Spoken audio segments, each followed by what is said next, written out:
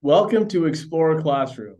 My name is Gibbs Kuguru. I'm a shark scientist, National Geographic explorer, and your host for today. At National Geographic, we believe that anyone can be an explorer and that you have the power to make a difference in the world no matter how old you are. Many of you are tuning in as part of the Explore Classroom Wildlife series and learning about wildlife globally while taking action locally. Thank you for joining us for the second event in the series. And before we get into today's lesson, I'd like to welcome all of the following classes who are joining us today, especially Corvallis School District 1, Wurtland Middle School, La Paz Middle School, Salinas Union High District, Headway School, and Milton Elementary School. We're so glad to have all of you here. Today, our explorer is Christine Lin. Christine is a documentary filmmaker whose work showcases the incredible world of birds and reveals the hidden life of mysterious animals in tide pools. She also works with indigenous communities to help capture their efforts to protect our planet. Christine's work has recently taken her from the coastline of San Diego, California, to the Everglades, a wetland area in Florida, and finally to a small community in Canada called Litzelke. In a moment, Christine will be joining us live to share inspiring stories about how marine conservation, birds, and indigenous storytelling, and of course, to answer your questions. But first, she's going to take us to the tide pools in San Diego to tell us more about her current project. Let's join with Christine in the field. Hi there, my name is Christine Lin. I'm a National Geographic explorer and I'm a documentary filmmaker. So right now I'm at the Ocean Beach tide pools in San Diego and I'm filming some tide pool creatures for an upcoming TV show for National Geographic. So here you can see a creature called a sea anemone on the right with its tentacles all spread out. In the next clip, you'll see the same type of animal, the sea anemone, but outside of the water. So it's using seashells to protect itself from the elements. And now we see a shore crab underwater, and all these little critters floating around it are food for the crab.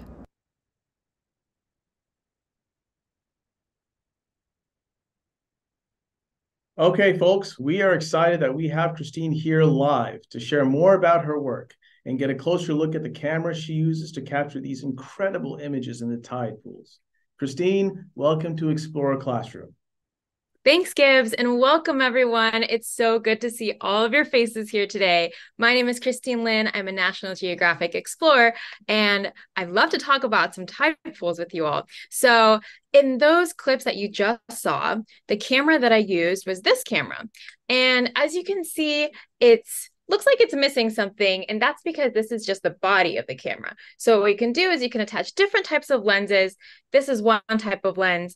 The one you saw in the clip in the beginning is a probe lens, so it lets you get really up close to the critters. And you can also attach things to the top of this camera, like a light, or you can attach a microphone, just to like build out your kit to get exactly what you need to capture those critters. And so another lens I want to show you that's pretty cool because I've been playing around with this. If you don't have a camera, you can also use something like this. So this is a macro lens, which means it lets you get really up close to whatever you want to capture as well. And it's for your phone.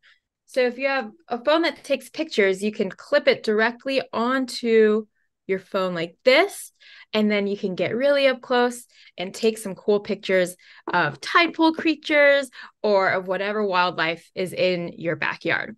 And the reason I love tide pools is because I love how they go through this process of change every single day as the tides rise and fall. And as a result, these creatures like the anemones, some barnacles, some crabs, they have to go through, they have to adapt and they have to come up with a lot of different ways to survive their environment. So anyone who has access to the coastline probably has access to tide pools. But even if you don't, like me, when I was growing up in Dallas, Texas, I was really far away from the ocean, but I had access to trees around me and bugs and fossils. So no matter where you are, you can check out your environment in your own way. And so now I want to share some short video clips that I took with that camera that you saw. So now we'll look at, this is the sea anemone again. And as you can see, it's underwater. So its tentacles are just spreading out, opening up, And what it does with its tentacles is it uses it to feed. And it's actually an animal, so it's moving. And it also uses its tentacles to sting its opponents. So an opponent could be an anemone from another clan, or it can be just another predator. So in the next clip, I'm going to show you, this is a gooseneck barnacle, and this is outside of the water. So it's all closed up, but it's actually a crustacean. So when it's underwater, gooseneck barnacles also come alive, and their legs, they use their legs to filter feed and do all sorts of things. And you can see in the middle of these gooseneck barnacles are some shells. Those are mussels. So you'll see they all work together to balance out the ecosystem. And the last clip I want to show you here is a shore crab. So you can see this is underwater as well. And I think it's really cute because it's using its pinchers to pinch off all these little bits of algae to feed. So as you can see, each of these animals has a different way of adapting to its environment. So that's what's really cool about tide pools, and we'll learn some more about birds in a second. So, okay, friends, thanks for letting me share all these things about tide pools. And now I think Gibbs has a quick game. So take it away. Thanks, Christine. Okay, we just heard about the wonderful biodiversity that exists in tide pools. Biodiversity is the variety of life that you may find in a specific area, and there's biodiversity all around us. So let's play a quick game and have a little bit of fun. You're going to see a few close-up pictures that Christine has taken of different tide pools and the life within them. After looking at each picture, let us know what you think it is. Select a name from a multiple choice option that best represents what's in the picture. Students, share your answers aloud with your teacher. And teachers, type the letter or the name that you hear in the chat bar. So let's go with this first picture. Right on. What do you guys think this is? It looks kind of hard on the outside, maybe soft on the inside. Let's see some of these answers coming in. I see a lot of people are saying C. C, C, C. We got one B there, two B's, and a whole mountain load of C's. Another B, one A. Someone has written out barnacles. Oh, man. All right. Well, the correct answer is indeed C, a gooseneck barnacle. Well done, guys. That one actually stumped me. All right. On to the next one. What do you guys think this one is? It's got some long bits coming out of it a little bit. I'm seeing a lot of people comment A. It's a flood of A's. Ooh-wee. Oh, man, we're not going to fool you guys today, are we, huh? Indeed, the right answer is A. You guys got it right. A pluses for everyone. All right, and let's move on to the last one. What could this one be? It's kind of got these little spiny bits coming out. Maybe it's got a bit of a tougher skin, tougher shell, tougher exterior. I'm seeing a lot of A's. Tons of A's. Is it going to be A plus again? I see a B there. Some B's and A's, lots of A's, lots of A's. I see one C. All right. Uh-oh, someone is changing their mind. Folks Ranch is changing their mind, and they're going to go with oh, there's a lot of A's. All right. I am going to give you guys an answer, and the answer now is B. Is B. That stumped me completely. I would have not got that one. I thought it was C for sure. All right. Great work playing this game, friends. It looks like you guys really know your wildlife.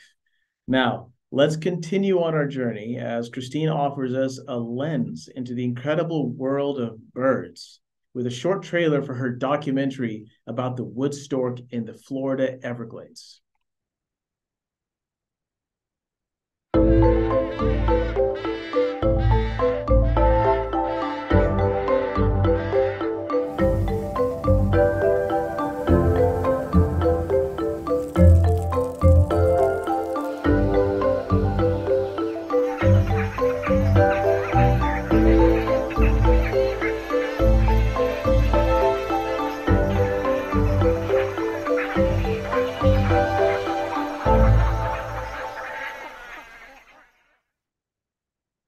Wow, Christine, that was inspiring. I can't believe you made that. And I can't also wait to learn more about the wood stork, why they're an endangered species, and what we can do to help protect them. Well, back to you, my friend. Thanks so much, Gibbs. Yeah, the wood stork is such a cool prehistoric looking bird, right? So I had the chance to go to the Florida Everglades early last year when I went to Audubon's Corkscrew Swamp Sanctuary to talk about this story about wood storks and the people that are there on the ground every day to protect them. So wood storks are really endangered species. They used to come to the Florida Everglades to nest in the thousands and even hundreds of thousands. But over the past years, over the past few decades, their numbers have really been going down. And a part of that is actually because of climate change and water level rise. But there's people on the ground there doing the work that they're doing to protect these birds and bring them back. So when I went to the Florida Everglades last year for Flight of the Wood Stork, a central question I was asking was, what can we do to protect wildlife like the wood stork species? And so I interviewed all these people, and they really inspired me because I saw these leaders on the ground doing what they knew to protect the birds, such as people who were experts in water or people who were experts in drone photography, and they were using all their skills to come together and work on this one goal together. And so, like tadpole creatures, birds are also a part of our ecosystems. And what they're really cool for is they're indicators of climate change. Because if you notice, if you look around you, birds are all around us. So they use all these different habitats. And so if bird numbers are dwindling, then that's an indicator that we need to do more to protect their habitats. So now I'm going to share with you another clip from my documentary that tells you a little bit more about why wood storks are a key part of this environment and how they're intimately connected with the most unlikely of animals, which is alligators. The wood storks really prefer to nest on islands, and so they really like to be on tall trees that are surrounded by water. And even better than that, they like to be on tall trees surrounded by water with alligators in that water. The alligators are providing protection of their nests and keeping mammalian predators from coming across that water, climbing the trees, and getting to their eggs and their nestlings. At the same time, the alligators are choosing to be in the trees underneath the wood storks because they're benefiting from anything that falls from that nest. The bird's eye view that you get of the sanctuary is not the same as it used to be. You don't see those islands of trees with standing water underneath because we have so much other vegetation growing up around it. I love that fact about how wood storks and alligators are unlikely allies in balancing out this ecosystem. And so one thing I wanted to talk about for filming this was the power of observation. And what I love about birds is that when you're going out to observe them, you really tune in to the present moment, because you're not only looking, you're also listening to the bird calls and you're looking for any behaviors that come up. And so one tool I like to use is this, which is a pair of binoculars, and it's come in handy so many times while I've been out filmmaking, because oftentimes before I even bring my camera, I'll use my binoculars to look for the birds, because oftentimes they're really far away, and to notice some behaviors that are taking place and really taking the moment to just absorb the environment around me. And these binoculars are pretty cool. You have these eyepieces where if you're wearing glasses, you'd push them down like this. But if you're not wearing glasses, you'd push up the eyepieces to get a better look at them. And then you can use this knob to focus, just like you use a lens on a camera to focus on the bird. And also another tip while I'm filmmaking is, especially for something like this, for Flight of the Wood Stork, where I was working with a lot of experts and scientists, but I was the only person filming, I had two cameras on me. So one, I used a camera with a lens like this to film people. And another camera that I had was specifically for the birds. So this lens is wider, which means it's good for people, but for birds, you want to get really up close to them, just like with tadpole creatures. But oftentimes birds are pretty far away. So having a big zoom lens, which means you can really zoom in on the bird, really helps. And it helps me be prepared whenever a bird comes up. So now that you've seen footage from my documentary and heard about some wood storks, let's go back to our host. Wow, what an incredible look into the importance of birds and why they matter. So, in order to share this beautiful footage with you, Christine had to spend a lot of time observing birds in their natural habitat. And many of you have already been practicing observing wildlife in your local communities as part of the Spot the Wildlife mission. I bet many of you spotted birds. They're the type of animal you can see in locations almost anywhere in the world.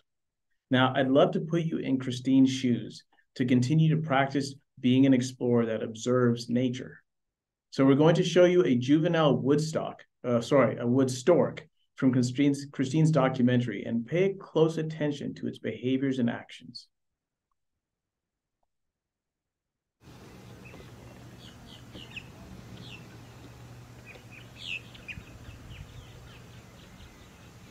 You know, something that you might notice is that the wood stork is sort of rooting around, kind of looking for something, and it keeps pecking its beak into the water, and also using its feet to sort of feel around for what things are going on around it.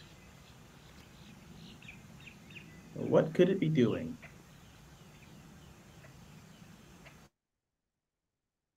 Students, now that we've seen the juvenile wood stork, share what you think this behavior means.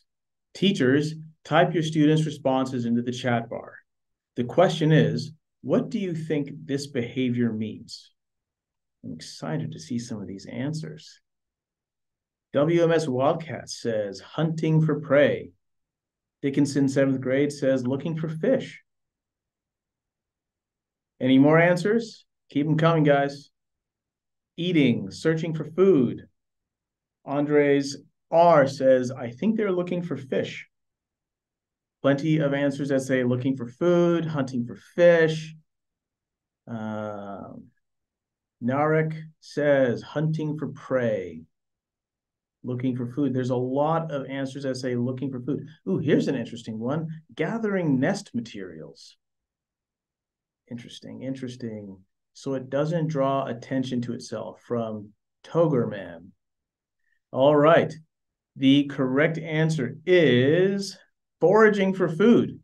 I think you guys really understand your wildlife, because that answer was pretty much simple for you guys. We'll try to make it a little bit more difficult next time. I think it's really fun to step into Christine's shoes. And speaking of shoes, Explorer Classroom has taught us that explorers don't walk alone, and collaboration is key for success. So let's go back to Christine to learn how she's currently working with indigenous communities to protect our planet. Back to you, Christine. Thanks, Gibbs. Yeah, so a recent project that I worked on is actually the first project that was funded by National Geographic. And this is a short film that I made called Watchers of the Land. And what was really cool was I got to work with an indigenous community called the Lutzelk'e First Nations. And we went to the border of the Arctic Circle, all the way in the northern part of Canada. And what we wanted to focus on is how do we reconnect with our homeland, and how do we work with each other to protect wildlife in our local communities. So I want to show you this picture of one of the guardians. This person is Ruben, and he's part of the Ni Hatni Dene Guardians program. Ni Hatni Dene translates to Watchers of the Land. And so what's really cool is there's this group of guardians on the ground protecting their land that they're opening up as a national park called Taidenanene, which translates to Land of the Ancestors. And if you look at what he's holding, he also has a pair of binoculars, just like I do. And these people use binoculars for a lot of different reasons. Part of it is to look for birds, other wildlife, and also to look for other people who might need help when they're out on the land. And so I'll show you a poster of this film here. It is Watchers of the Land, and you can see someone in blue on top of this really big cliff, and this is part of their Thai indigenous protected area. And so that person in blue over there is Iris Catholic. She's super cool. She is the manager of the park right now, and I was so inspired spending those 2 weeks with her out in the land and seeing how she connects to her land. So none of this is possible without a whole team. And I'll show you a behind the scenes picture. There's me on the right.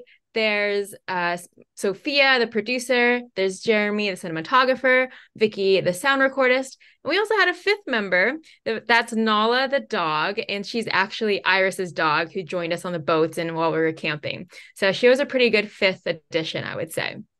Now I'm going to show you a picture of the landscape of Lutzel Cay. And as you can see, it's a pretty small town. There's about 300 people, but they're protecting this huge swath of land. And it's really cool. If you notice, it's kind of bright, but I actually took this picture really late in the night because we were so far up north.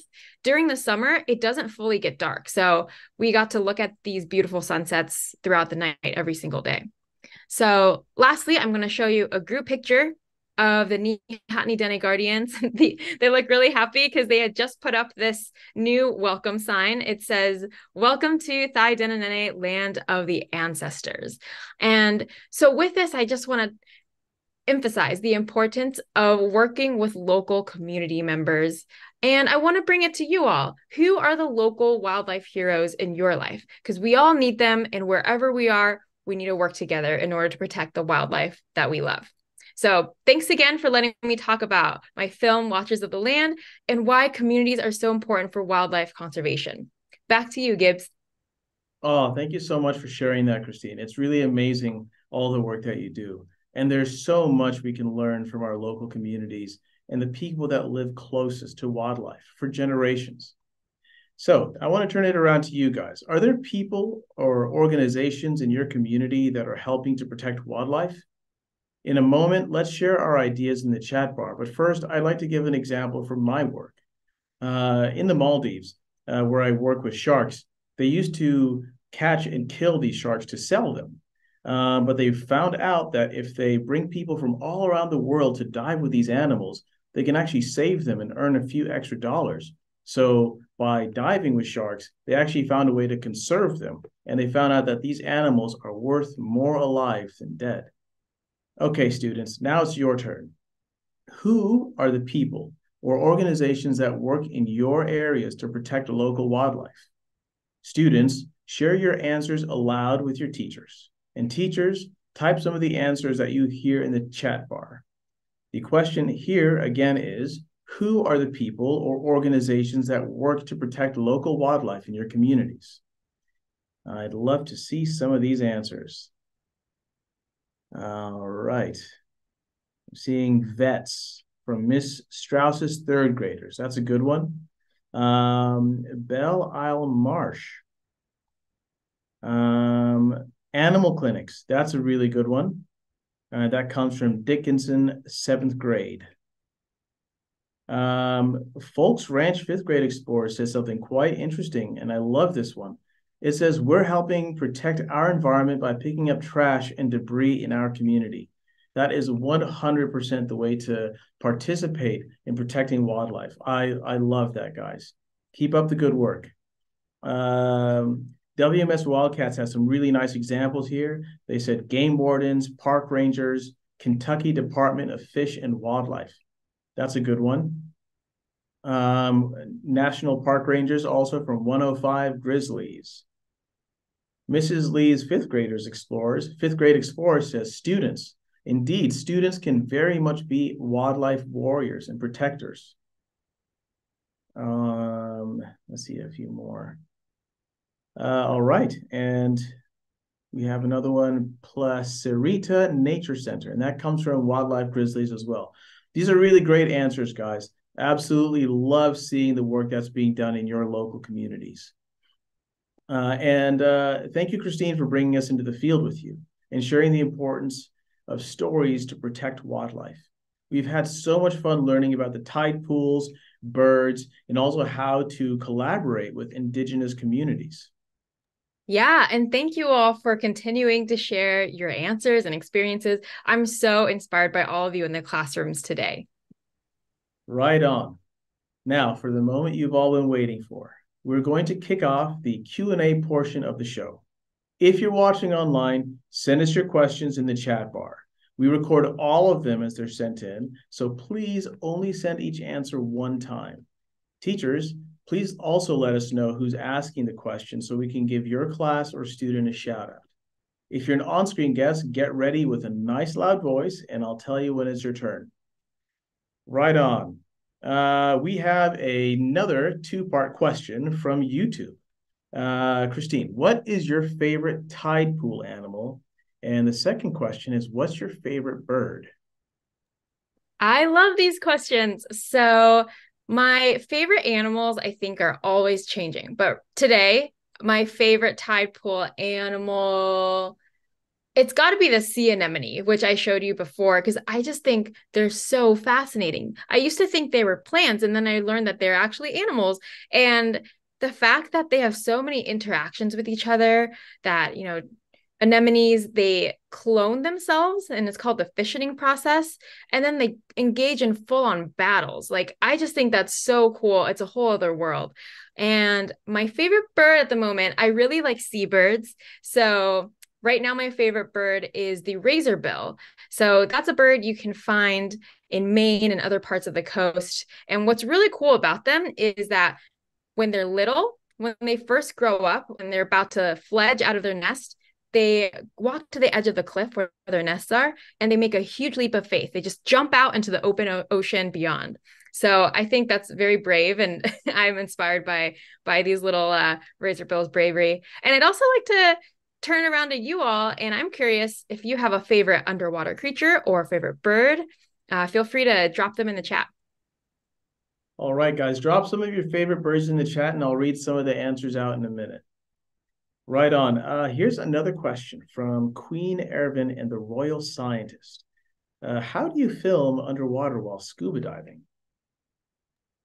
That's a good question as well. And that's something that I'm learning. So it's another thing, like, you can never stop learning. And this underwater filmmaking is something that I'm very excited to do more of, especially now that I do live near the ocean. So one thing I would say, and what tips I've heard from a lot of people, is to really be comfortable in the water first. So what I've started doing a lot is just going out in the water as much as I can, snorkeling, or even just scuba diving without a camera, and just being comfortable with observing the creatures around you. And then once you're comfortable enough, then when you bring the camera, it's just that much easier.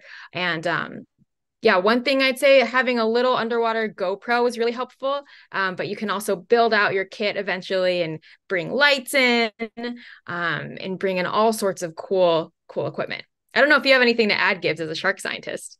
Well, no, you hit the nail right on the head. And this goes for me as well. In order to be a good underwater cameraman, you have to be comfortable in the water in any situation. And then you have to be a good cameraman. So it's really a two-part story there. All right, I'd love to read some of these favorite birds here. And I gotta say, guys, already you guys know way more birds than I do now. I'm seeing, yeah, bluebird. Togerman says eagles. I see one called firefly squid from Amber. I don't know what that bird is, but it sounds amazing. Ravens, cardinal, and blue jay. Ooh, Christine, you might have to tell me which one this is. There's a bird called an axolotl. Do you know what that is? Oh, axolotl. I think that that's Axolotl, yeah. the axolotl. Yeah, that's an underwater creature. That's an amphibian. Oh, it's not even a bird. I guess I asked two parts. So either underwater or bird, Oh, or birds that go oh yeah, underwater. that's right. Nice. Okay, the black dragonfish. Lovely. I didn't even know that one existed. Um, Folks Ranch fifth grade explorer says, we love great white sharks. That's a win. That's a win.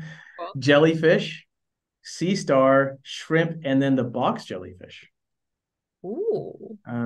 Sarah says chicken. Tell us a cool fact about a chicken. Is there some cool bird facts about chickens we should know? Me? Yeah, do you know any? Actually, I met a pretty smart chicken when I went to an Audubon sanctuary a few years ago, and this chicken.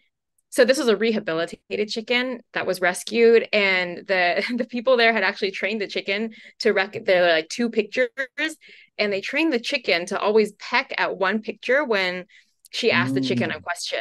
So that's pretty cool. I think like you can chickens are trainable. They're pretty smart. I didn't know chickens were that smart. That's amazing. You learn something new every day. Thanks you guys for dropping these animals in here. I'm going to pick one more that I don't know, and then I'm going to see. Okay, does anyone here know what a goldfinch is? That comes from Miss Snyder's ELP. Goldfinch. Have you heard of that one? That's a great bird. Yeah, there's the American goldfinch, which has a lot of yellow and black on it, and it's such a beautiful bird. And yeah, I had the opportunity to see it a few times. It's a pretty good backyard bird too. It'll come to your feeders quite often. Amazing. Guys, you've really inspired me. I need to learn more about birds now. I've been too invested in the sharks. I'd like to get another question now from YouTube. From Nicole Dickinson, Lily asked, "What is your favorite thing about your job?" Ooh, that's also a good question. So I have a lot of cool parts of my job that I really enjoy. I gotta say, my favorite part is when I can both be out in the field in nature and also interacting with the people who are protecting wildlife. Because for me, I love being outside. But what I'm really inspired by is other people as well, and people who are on the ground. And it's so cool to learn from everyone because everyone has such different fields of expertise. Just like you, Gibbs, with the sharks, and like I love tide pools and birds, and it's really cool to share that experience with other people. Nice. Yeah, I think that's a perfect marriage of wildlife and people, coexistence at its finest. Um, Another one from YouTube. Ella would like to know, have you seen any really rare animals and do you have any photos of them to share? Ooh, I have seen, so besides the wood stork, which is pretty endangered, another cool bird that I saw was a few years ago. I went back down to Texas and I went to the coast of Texas and I made a short film about the whooping crane. So that's also an endangered species. And it was cool to participate in the Whooping Crane Festival. And it was a whole festival to invite people to appreciate them and also to protect them. And so what we did was we went out on a boat two times in a row, like one morning, and then we went again the next morning, and it was like a 6 hour boat ride through the wetlands to find these whooping cranes. So that was really cool, and that you can watch on Audubon as well. Ooh, cool. Do you know why it's called a whooping crane? That's a good question. So their call sounds literally like a whoop. It's Mm. kind of like a peacock if you've ever heard of a peacock. Yeah, they have a really interesting bird call. I'm gonna see if I can search that on YouTube after this is done. A Mhm. whooping crane. I'm gonna try and remember that one. All righty. Mrs. Kirst I can't say that name. Third weight class would like to know how many films have you created? Oh, that's a good question. I should count, I think. Right now I'm looking, I have Flight of the Wood Stork. I have Feathers Gone Viral, Whooping Cranes. When I was in college, I made two short films, Falconers of Havana, when I was studying abroad in Cuba. And I made another one called Envuelto en Aplauso, so just wrapped in applause. Then I made another one in Spain. So I'd say like six, seven. Oh, Watches of the Land, of course. So at least seven. Oh, But there's wow. more to come. Okay, well, the next documentary I hope you're going to make is with me. Please invite me. I would love that. Yeah, sign me up. All right. Um, and I would like to ask one more question, and that comes from Dickinson's seventh grade. And that is, have you ever seen a Henslow's sparrow? Ooh, I might have, but I'm looking it up right now to see if I remember. Oh, I think I have seen a Henslow sparrow. Yeah. So if you look at a picture of one, they're this really cute sparrow that has some brown and yellow bits on it. Yes, I think I have seen one. Yeah, it's a good prairie bird.